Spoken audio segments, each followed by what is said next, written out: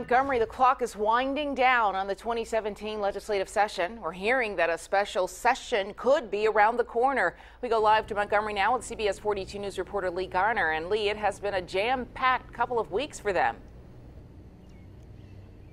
Well, Sherry, it absolutely has. And, you know, we are looking at some bills that are still technically in play. Lawmakers have until midnight in order to get those passed, and the Senate came back from a recess a little less than an hour ago. Meanwhile, earlier on today, we caught up with Governor Kay Ivey signing the autism insurance bill and also the education trust fund bill.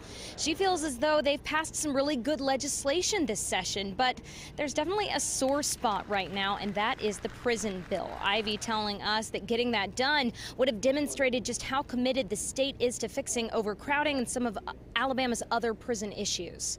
Calling a special session may very well be an option because we've got to meet the needs of the state and we've got to meet the needs of that the judge outlined. So I was just optimistic that we could get a prison bill passed now to demonstrate to the court that this state is dead serious. Now, Ivey is referring to Judge Thompson there, who will be issuing his ruling and some of his findings in the not-so-distant future. Ivey says that they are looking forward to his recommendations and that they will move forward as they have to.